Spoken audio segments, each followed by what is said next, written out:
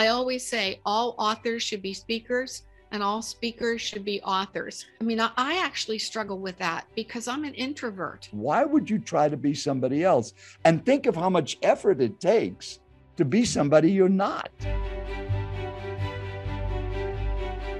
And that's the other thing people think, well, I've got to be a speaker. I've got to be like Tony Robbins out there. The most powerful thing you could do is just be you. Yeah. It's been working all of these years. Why would you try to be somebody else? And think of how much effort it takes to be somebody you're not. It takes no effort.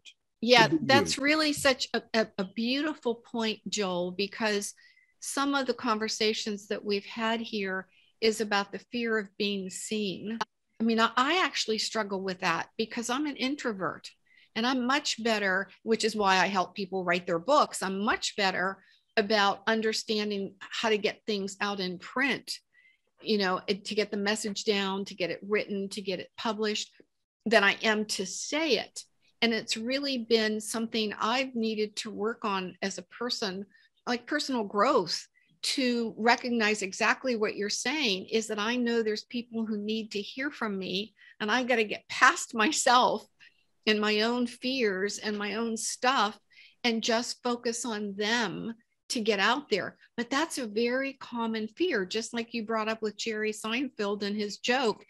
Most people don't want to be in front of people. There are a few people that love to be on stage, and they would much rather be a speaker than they would be to write a book. And here's a funny thing. When people come to me and they talk about a message and that they want help getting the message out, I always say all authors should be speakers and all speakers should be authors. But we typically fall into one camp or the other in terms of our comfort level. Well, that's very true. And if you think about that, if you truly are listening to this because you're a messenger on a mission, what does that mean? A messenger means you're carrying something, which is your knowledge, your wisdom, your experience, your insights. And you've seen that that knowledge or insights or wisdom that you have has blessed and helped other people. And now you want to broaden that. You want to spread that. That's your mission, to get that out to more people.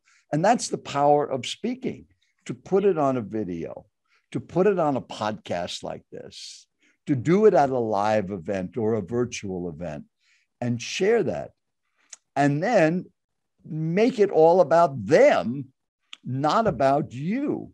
And if you just think how often people use that. So I'm going to tell you, this is my favorite story, and I love telling this story. Tell me a story. All right. But what did I just say? I'm going to tell you a story. I just love this story. As a matter of fact, it's my favorite story. No one cares. It's not about you.